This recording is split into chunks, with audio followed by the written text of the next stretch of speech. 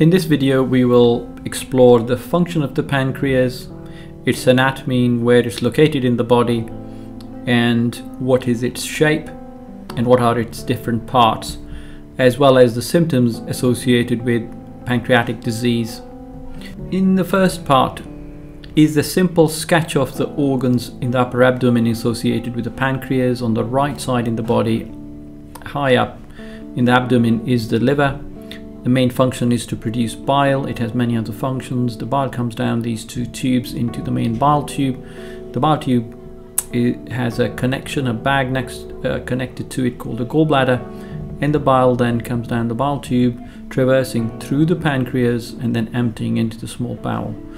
There's a gullet over here connected to the stomach. The stomach churns the food, very early digestion in the stomach. It comes down into the small bowel. Our organ of interest is this flat organ called the pancreas, lying behind the stomach, and it has a tube going through its length called the pancreatic tube. And one of the main functions of the pancreas is to produce enzymes that digest the food, and these enzymes are carried by this tube towards the duodenum. It has other function, the endocrine function as well, and we will talk about that in a little bit. This diagram shows the exocrine function of the pancreas, i.e. production of the enzyme and how it is organized, as well as the endocrine function. So let's just talk about the production of enzymes, the pancreatic juice. So you can see these tiny tubes connected to the main pancreatic tube.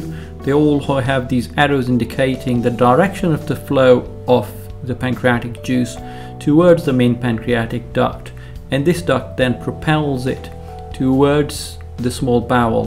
It is coordinated with the food arriving from the stomach so that it catches the food, so that the process of digestion can begin. You can see the bile tube bringing bile at the same time, and bile, the production of bile also has triggers connected to the food. And you can see how these are laid out, these tiny tubes connected to bunches of tissue and different cells that produces these enzymes or chemicals. Now you may have noticed different colored nubbins called islets of Langerhans, and these are based on the gentleman who discovered these first.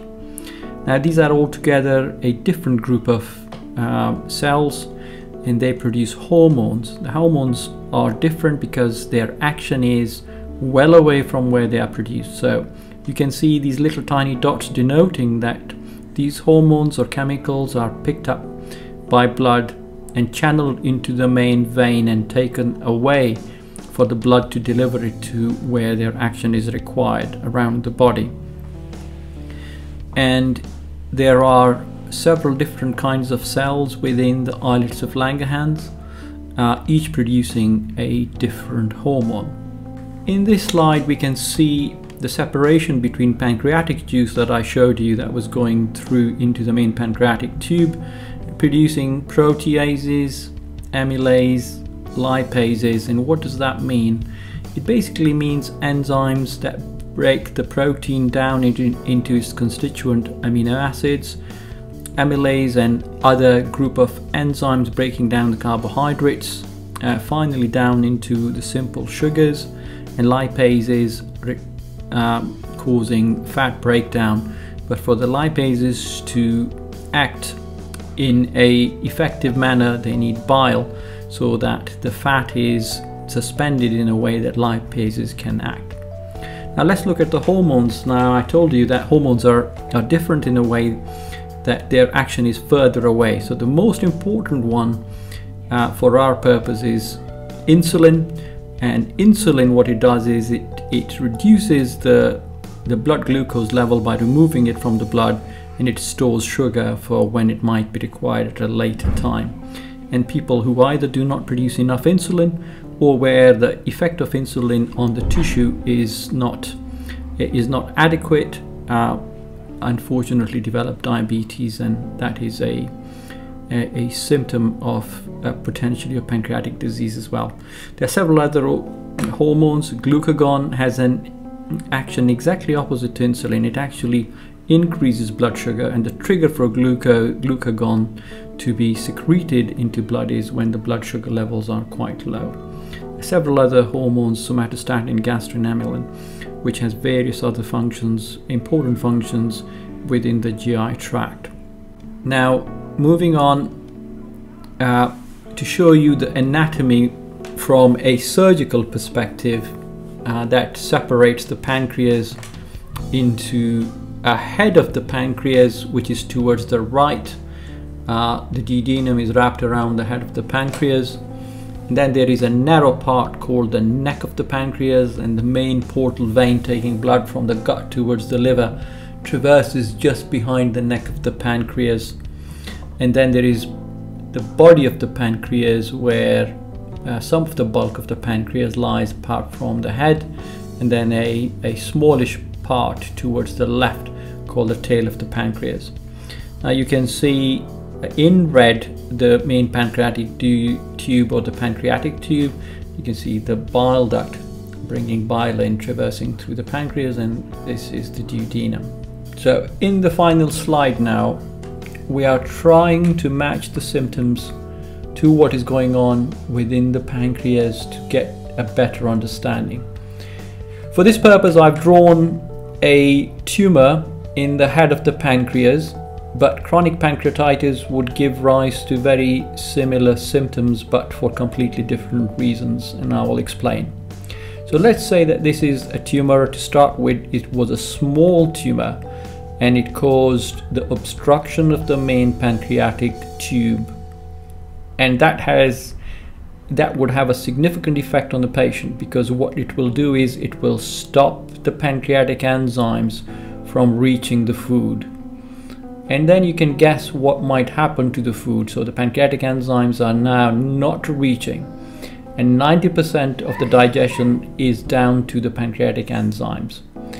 So what happens is that the proteins, carbohydrate and fat, the great majority of it go undigested, and some of it is fermented, and which means that the patient then develops steatorrhea, which is a specific type of diarrhea secondary to pancreatic disease.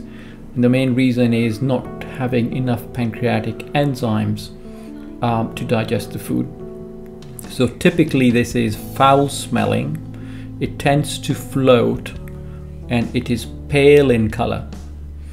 And it is usually this first symptom that patients note when they go to their primary care physicians. And it is not uncommon for patients to undergo assessment of their colon thinking that they have diarrhea, when actually the problem is in the pancreas. Now, if the patients are not able to digest the food, they will have weight loss and loss of energy, and not have nearly enough tolerance for exercise as they previously did. If patients are diabetic or have diabetes, it will worsen, and it is not uncommon for patients to develop new onset diabetes. And that is because of the damage to the islets of Langerhans that I showed you in the previous slide. Due to the increased pressure within the pancreas is not able to produce nearly enough hormones that it is required to, and patients will either have worsening diabetes or may become diabetic. Now, why should jaundice develop? And jaundice occurs in case if the patient has a problem such as a tumor or a fibrosis, if it's chronic pancreatitis in the head of the pancreas, and it impinges on the pancreatic duct, causing the stoppage to the flow of bile, and the bile then pools in the liver. The liver is not a repository for bile, and it is then picked up by blood, and there is increased excretion of bile in the urine, making the urine very dark. The skin goes yellow, and the eyes, the sclera, the whites of the eye turn yellow as well. If you have any comments, please do share them, and I hope you found this useful.